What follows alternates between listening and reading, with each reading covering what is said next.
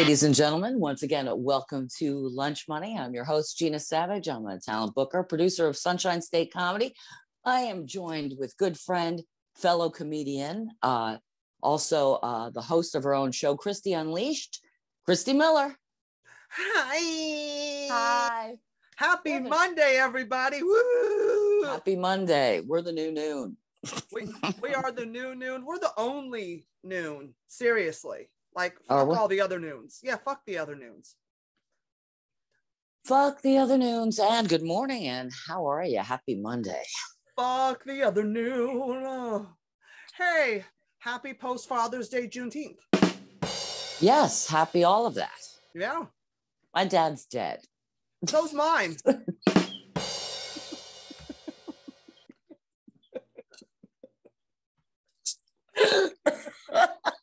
Our dad is dead. It's so messed up. I know. And some people actually, now I'm trying to, cover up this madness, but God bless my dad. He's like, why? I can hear my dad now. Let me just do an impression of my dad. Okay. Okay, hold on. Why even bothering with that lunch money thing? Where's that? I can't even, where?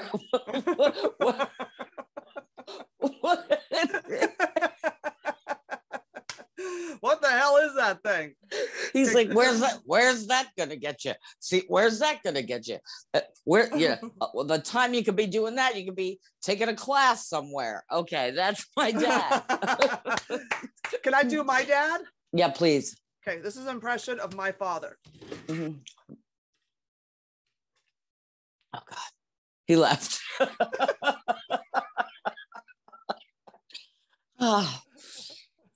Oh, my dad is. Oh man. Thank you. That's method acting, people. Method acting. Yeah. Thank you. Yeah. Anyway, my dad. I truly believe Happy Father's Day, truly, and to all the fathers and women who have to do both roles.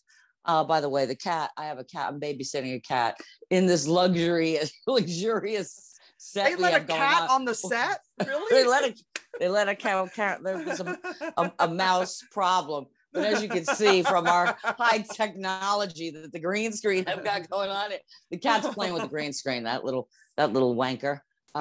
He's your tech guy. He's doing he's a grip on the TV show. She's a tuxedo kitty. Oh, and she's playing with the green screen. Can you lift her up and show her to everybody? Where is she? I don't know. Here. Come here. This is the kitty. Oh, hi, kitty. I can't hear on TV. Meow, meow. Hey, sweetie, you're on a podcast that 3 people watch. Hey. You can tell it's loopy. I'm just afraid she's gonna knock over everything. The whole set's gonna come down. I'm gonna be, we're always frank with the kids. Hey, I'm Frank and I'm Cher. But the last time I recorded, one time when I was like traveling, right? I'm watching my friend's apartment and her 16-year-old like little poodle, and this cat's a baby. But the situation is that like I don't want to tape up anything on the walls here, right? It's a luxurious apartment. It's a luxurious, it really is. It's like, I don't belong here, but no, it's not. I'm kidding. Property value is going down. Well, it would be if I taped shit up in here, so I'm not about to. So I draped, the only really good spot to drape it is in the bathroom, so the green screen is hiding the shower curtain / kitty litter box behind me. Hey, welcome to the new noon. Hey, we need those calls. We need to get that Patreon going. We got to talk about that. But welcome to the start of the week. I did not, because I was taking care of the animals, I did not really do anything. I mostly watched Netflix last week. I mean, it was a lot of Netflix chill and try to do things related to comedy. And yourself? Last week I did shows. And God, I don't even remember what I did last week. I don't even know. This weekend, last night, I did a comedy fight club, like an underground, like it's kind of like Fight Club, like Brad Pitt. I wish he was there. That would have made it so much better. And, comedy fight club. Yeah, and it was like it's roast battles, and I battled, and the guy I battled, this kid Eugene Chang, sweet kid, don't know him, he doesn't know me, so we're just trying to do shit, and I came off very racist. Great. Just gonna be banned. But I still won the battles because they're like, I still killed it, but still. Well, I mean, isn't that the point of the battle? Is like that's the one place where you could be truly an asshole. Yeah. I mean, I would think. I hope we haven't really. I mean, are we really? Is that how far back we can't? Like, no one's gonna bust me on all my insanity. Like down the line, if they ever roast me, it's gonna be a skewering. It's gonna be it's gonna be a barbecue. Sweetie, who's burning the 8-ball in the corner pocket? People get high walking by that. No, that never gets old, except for the people I've worked for in the past. Oh God. Anyway, moving on. So, but I think what it was is that because none of these comics know me, these are like the 7 to 10 year guys, 5 to 8 year guys. I'm 110 years in. And it was funny because I really felt out of place because I don't know anybody. I'm shy. Hey, there's a weird woman no one would have thought of, but right. You are shy. I am shy. I don't like to bother people. I just kind of keep to myself. I'm an introvert. And be at least a couple people I knew there. I knew another girl that was on the roast battle as well, but it was such a weird energy because first of all, the show didn't start for an hour late. And so it was just already, and it was hot in there. We're like, okay, this is like forever. And then it comes around. So like things were up and down, and you could tell the groups and the cliques of the bros. And this is another thing I talk about cliques with comedy. Like this is a strong, dark clique. And these guys are really funny. This clique is really cool dudes, really funny. And here I am as the outsider. And I know I'm like intimidating and stuff as it is. And when I walked on, like they didn't know what to think of me because a lot of them didn't know me. And, and the things, my jokes killed, but I could still feel like, holy shit, like they didn't know me. So they thought I was just being an asshole. But I think that was just like their tag, like, wow, she's racist. But they were shooting all this racist shit anyway. I had nothing on poor Eugene except the fact that he told me his mom worked at a sweatshop and his dad at a restaurant. I'm like, how more stereotypical can you get, brother? Like, well, it kind of writes itself. Yeah. And anyway. my favorite joke, I'm going to say it here. This is my favorite joke I wrote, and it got groans and huge laugh at the same time. Like, damn. But it was like, this was my favorite. And it was like, Eugene, I'm really surprised how much you love basketball because it took your mom 13 hours in a sweatshop to make one. So bad, but it's a roast, and it's a roast, and Eugene laughed. He totally laughed. Of course he did, because it's because back when we could laugh at stuff like that, we laughed at stuff like that. It's a roast. Yeah. So was it a private event or was it a thing? It's an underground. It wasn't private. It's underground. It's underground, and it's on Patreon, and it's on YouTube. And this roast battle, Comedy Flight Club. If you go to the YouTube channel, you can see it Thursday night. They're airing it live on their Comedy Fight Club channel. And also they have extended footage and stuff on Patreon. So, that's all. That's great.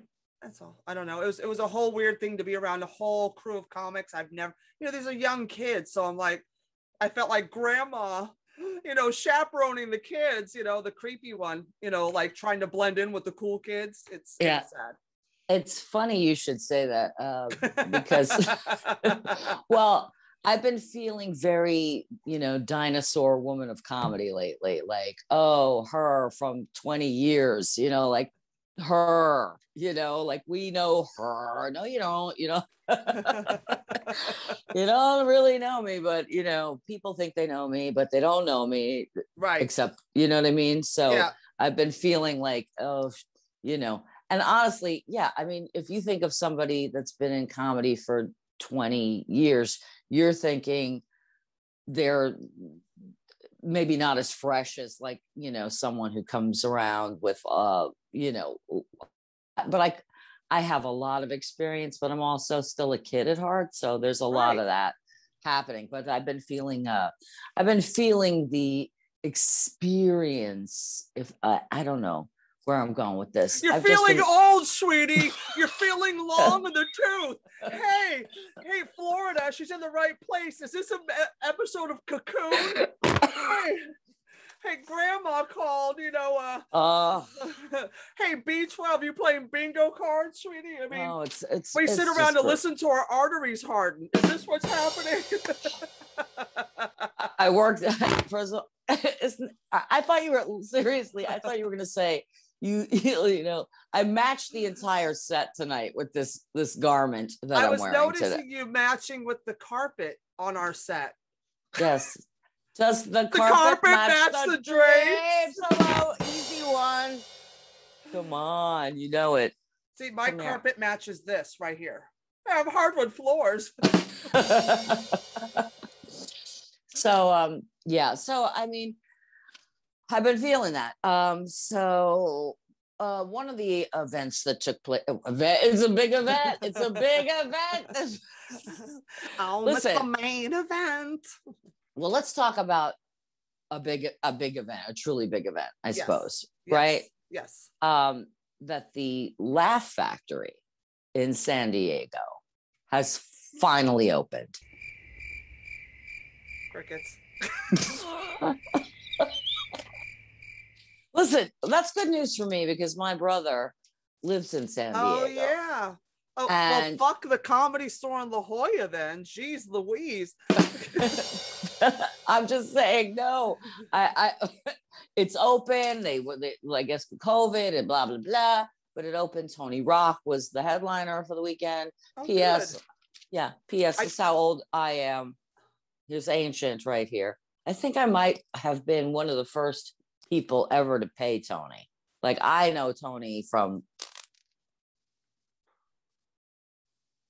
the fetal days when I was on the floor in the fetal position. When he was hanging out with his brother at his spots? No, but so, congratulations to Tony and all that. And happy Father's Day to Tony, even though we haven't talked in 100 years. Okay. Well, that's great. Everything, it's nice because New York, all the restrictions are off. But some the restaurants, I think you still have to wear them in. I think restaurants are still keeping the mask thing going. Some are. Mm-hmm. So it's hard to tell. I'm so confused now because the restrictions are lifted, but some places still have them. And so, it's hard. I'm like, and I walk into a place, I'm like, is it on? Is it off? Is it on? I'm like this. And they're like, no, you don't need it. I'm like, okay. So then I hang on to it. Otherwise they're like, is it on? Okay. I'm like, oh shit, I can't come in. And they're laughing at me outside the door because I'm wrestling with my mask. And I feel bad because I don't want to, but then I get mad. I'm like, we're wearing masks because assholes don't want to vaccinate. Why do I got to take care of them? I don't know. It's weird to me though. It just seems like we went from such a place of masks and fear. Yeah. I mean, that's the name of my book, Masks and Fear. Masks and Fear. And it was a lot. That sounds like media. My sex life. If you had a sex life, sweetie, you wish. Oh God. Let's not even go off on that tangent. But anyway, masks and fear. And so we had a lot of that. And now all of a sudden it's like, it's so weird. Business as usual in a lot of spots. I've been looking at things online. Comedy clubs across the universe are like packed.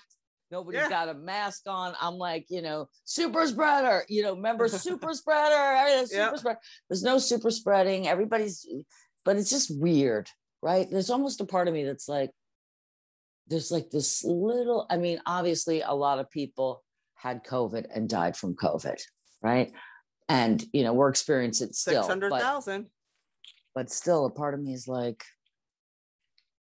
it's like nothing. Because we're vaccinated? Like, really? I don't. It's just weird to me. It's just strange. Well, if enough people are vaccinated, the virus can't spread and mutate. It just dies, so it doesn't go anywhere. That's why. And it's great. Vaccinate, and then we can fornicate. Nothing? Well, Right. that would Next be question. great. And that would be great. That would That would vaccinate so be- we could fornicate. That would be great if that could even happen. Okay. So, what else do I want to talk about? So, you remember I was telling you, I know this is so random, but I think it's important. Yeah. Remember that Nextdoor app? Because I have nothing going on. The thing about Florida, there's so many retirees, right? That this is what they do. They get on the Nextdoor app and they tell you what's going on in the neighborhood. So I saw this headline, which I thought was I immediately, because I love Nextdoor app, by the way. I love it. It's hilarious. It's so funny. But I love iguanas. Like, I love them. I don't know where this. My old roommate had two, and when I was in my 20s, my roommate Kira had two iguanas that lived with us. I loved them. Like, I love them. So yeah, they're fabulous, right? So I watched this. There's like a iguana Tama, Tama, I think, on Instagram. I am just like fascinated with what that woman and how she treats her iguana. Anyway, I swear to God, here come the Schumers. I swear to God. There was a headline, iguana stuck in CHA. And I was like, iguana stuck, because you only see part of it. Right. So I was like, iguana stuck in CHA. And I'm like, there's an iguana stuck in a chair. And he was too fat to get up, sweetie. And his arthritis was killing him. So I opened nothing. So then I open it up and it's iguana stuck in chain link fence, which is clearly a lot worse than being stuck in a chair. Well, actually, I don't know. If you're an old person, you might have a little more dignity stuck in a chain link. You're an old iguana. I'm stuck in a chair and I can't get up. You kids today, get off my property. These iguanas need life alert. Right. So I'm telling you, so these are the kinds of headlines that I'm reading these days, because I just can't watch the news. I can't. Yeah. Can't do it anymore. I'm done with the news. I can't even do it anymore, or maybe I'll return to it. But right now, because I've been staying at the friend's place in this luxurious home, I can't even tell you. Oh, jealous. It's luxurious. That I've Netflixed and chilled. And then I had our show last. Hello, disappear. Look, I'm a magician. Ta-da! Now you see it. Now you don't. Patreon, please. So I've been watching a lot. There is a. I don't know if you've had a chance to see this. There is Mae Martin is a comic. Do you know who she is? I did not. Mae Martin. Mae Martin. No, I don't know. Tell me more. There is a Netflix show called Feel Good. I feel bad that I'm not like, see, the dinosaur didn't know about this show, but it's really a remarkable show. I think it captures a certain thing about the comedy world, and the acting is terrific, and she's wonderful in it. And yeah, she's wonderful. She's a lesbian. She has a relationship in it, but it's about more like shit that happened in our lives that make us who we are, right? Kind of thing. So, but I was really and I'm really under articulating what that show is, but it's fantastic. She's really talented. Yeah. So that's good news.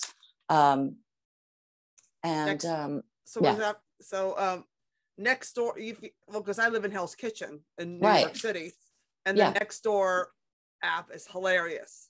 What do you get? I get someone has sprayed the lovely roses outside the OUA at 346 East 50th Street with Roundup or something similar. What had been a lavish display is now a sickening sight. I feel confident it was not the squatters, as they tended to the flowers, but who destroyed beauty that many enjoyed, and why? What purpose does destruction of roses serve? This is why we can't have nice things. I can't with everybody. Pardon me.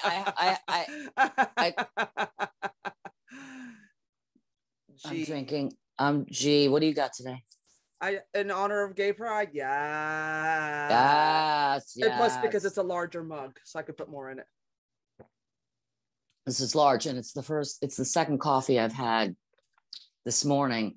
and it's gonna, you know, I'm gonna bounce off the walls. I will bounce off the walls. I will do it. This is not G for Gina. It's G for Jillian, who's home with her mother Cheryl. I'm staying in. Thanks, G. Anyway. Girl is what it should say. Oh, it disappeared when you take a sip. She's drinking nothing. I'm drinking nothing in the magic that is this podcast. So I had a show last Wednesday at the Dubliner.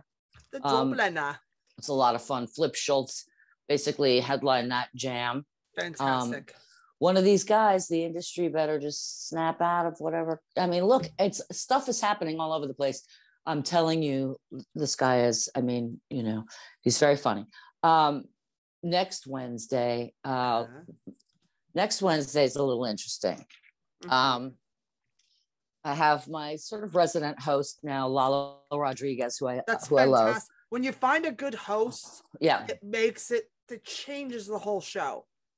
And the fact that you have a permanent host or a regular host, it's just that's so fucking great. That is so hard to find. That's fucking awesome. Shout out to Lala. Is that right? Lalo. But there's a couple guys, like there's Perry Sack, and you know, I've had some people, you know, and of course Zach McGovern, but blah blah. But anyway, Lalo's doing it, and then so Lori Brownstone is in town. As is Lori Summer, who I spoke to. Great. So hopefully I'll see her. We're trying to, you know, get something going when she can, you know, she's taking care of her folks, blah, blah, blah. But hopefully she can do a spot. And then that would be so fun to have her do a spot. That would be like the old days. I seriously, I can't wait. We were laughing. We're talking about the Nextdoor app. I don't know if she, listen, somebody put a note on her car. She was like parked in, like, you know, when you don't want your car to get hit by some, not, you know, another, so you sort of cheat out a little bit. So you take it up to, and a neighbor had to say something. And it was like, she was, I kid you not, she had been in Florida 24 hours at that point. Like not even 24 hours before the note. And she walked in, AC wasn't working, things were like, you know, I've been there, like I've come and gone from Florida enough to know, like, now this isn't working, now that I got to deal with this. It's like she just got there. It was like freaking Nextdoor app, the car is parked in 2 spots, you know, it's like ridiculous. So it's like, I'd be like, fuck you old bitch, you ain't going nowhere, you're gonna be dead soon, sweetie, don't worry about it. You know, Lori's not playing. You know, Lori Summer is not. Lori will take it to the depths of hell with that note. Well, you know, at some point she's got. It'll be on the 10 o'clock news, the Tonight Show. It'll be on TMZ. It'll be on.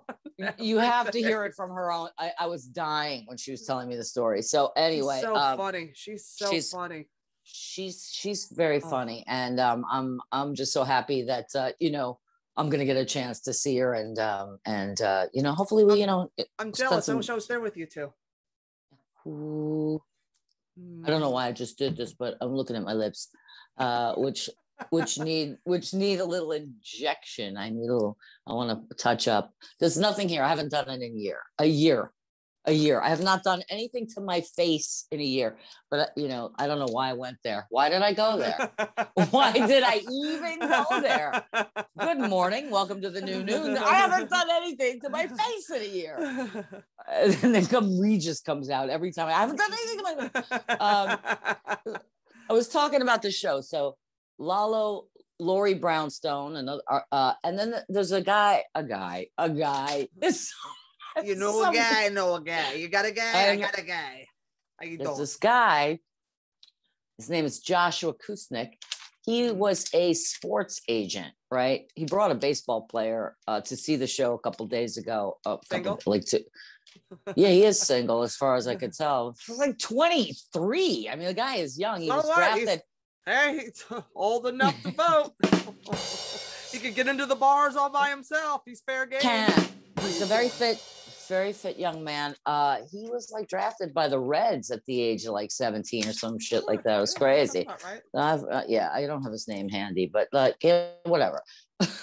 It's about comedy, not the hot baseball players that come to the show, or is it? Okay.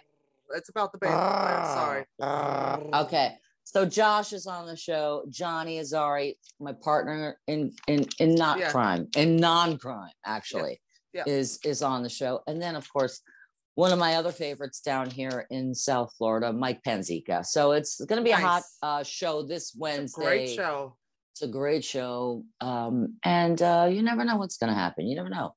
You never know who's going to stop by. Nope, you don't know. You don't know. You just don't know who's going to stop by. You don't know. For me, I have, I'm just going to cheat at my little calendar right here. Geez, over there. Over there. Oh, geez, over there. I want you while you're looking at your calendar. Oh, geez, stifle over there, you. All right. Now that I've got on my tangent. Amazing. So Wednesday nights. Wednesday nights at 9:00 on govsradio.com is another exciting episode of Christy Unleashed with Mark Riccadonna.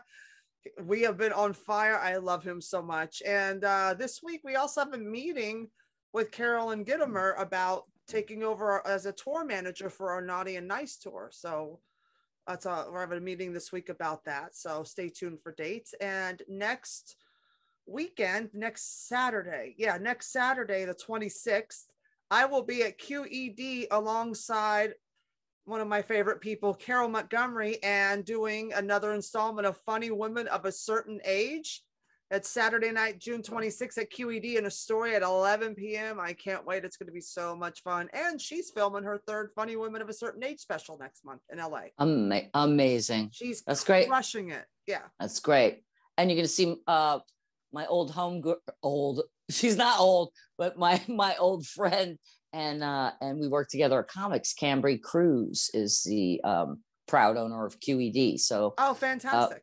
So say hi to Cambry. I will say hi to her if she is there. She's married to no, keep going. I thought you were. No, she's married to that talented Christian Finnegan.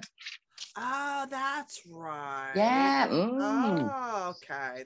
It's a gossip show. Now it's a gossip show. But yeah.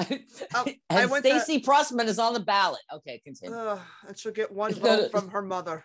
Now stop it. Because nobody's been a libertarian since 1991. But anyway. You know what? I'm starting to believe. Maybe people are fed up. Okay, continue. Not that much. No, Hater. I got to. Haters gonna hate. That's what I do. Okay. That's what I do. We're roasting. Continue. Yeah, Pressman knows I love her to pieces. I know.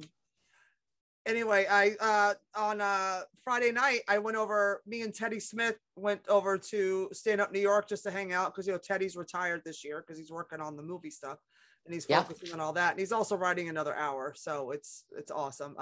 Right. I snuck in and surprised Judy Gold at her spot, and it was hilarious. And it was where was she? Stand Up New York. Yeah. She was closing the 8:00 show, and we just popped in over there, me and Teddy and Eric Marino, and we popped in over there just to say hi and show face and talk to John and them, and because I'm not in over there, but now I am, because between Teddy and Judy going, but it was so funny. I'm like, I don't know John. I've met him, but I go, I've never worked. I'm like, it doesn't matter. I work at the other club. So she yelled at him, and that was cute. But it was nice to see Judy. And it's just like, that bitch did not, you know what? It's like, some comics that, a year and 3 months off, even if they're doing park shows or Zoom shows, they don't miss a beat. And Judy just on fire, and I love her. She's probably the funniest fucking piece of shit on the planet. she's my favorite person to like. I don't watch many comics anymore. I mean, I love watching comics, but sometimes I'm busy. But she is one person I will go out of my way to watch because it's always hilarious. I love Judy Gold. I'm just shouting out to Judy Gold. I love you. Shout out to Judy Gold. And this is my impression of Judy Gold. This is my impression of Judy Gold since 1995. I would answer the phone. This is when I worked at Caroline's. This is back in the day. Right. This Right. back. And I would answer the phone and I'd be like, this is Gina Savage. like I'm anybody, right? And she would go, Gina Savage. Gina Savage. Judy Gold. Judy Gold. Gina. We do it all the time. Gina Savage. Judy Gold. So yeah. It's crazy stuff. Speaking of, stopping by to see people, I happened to, I got a call from Eddie Brill, who I was going to, and he loves you. Oh, and he loves you. I love Eddie Brill. Yeah. I just saw him in Anita Wise the other night at Broadway. That's what he said. Because I talked to him about lunch money, and he's like, and so he was like, he had nothing but good things to say about you. But so he called me, and he just saw where I'm staying in West Palm right now. I'm going to be in New York next the 1st through the 7th, actually. Yeah, I know. I'm looking forward to seeing everybody. Eddie said he was going to be at the Improv. He's teaching a class over there in West Palm. Right. He mentioned that. Right. So I stopped by to see him Saturday, and I haven't watched someone teach a class since Chris Murphy, and Chris is great. And then, but watching Eddie, it was great, just to hear his comments and stuff. I was sitting in the back for a little bit, and then we caught up a little bit. So I got to see, I haven't been to the Improv since I basically have been down here, I was like, I really just haven't. I haven't gone to like any major club, plus it was COVID, blah, blah, blah. But that damn COVID. Just getting in the way of everything. But it was nice to see Eddie. So, you and Judy, me and Eddie. It was just like it's just like people getting back together, like, like the old school people. Crew, like all of a sudden, like the dinosaurs. Hey, it's Jurassic Park. Sweetie. There's gotta be a name for this episode. Jurassic joke. That's it. The end. Oh, great. We can wrap it up now. I think we killed it. Yeah. Yeah, we're out of time on that. Tired. I got work to do. It's Monday, and let's look forward to another exciting week. Yes. And that's it. And that's it. As the coffee cup disappears, these are the days of our lives. All right, I love you. I love you too. This has been Lunch Money. I've been Christy Miller, and that's been Gina Savage. Gina Savage. That's right. Usually she calls you by your name. She just looks at me and goes, "Cunt!" Hey, if the name fits. This has been Lunch Money. I've been Christy Miller. That's been Gina Savage. We are your new noon. Tune in every Monday at 12 p.m. Eastern Standard Time on YouTube, and coming soon to Patreon near you. Goodbye. Have a great week.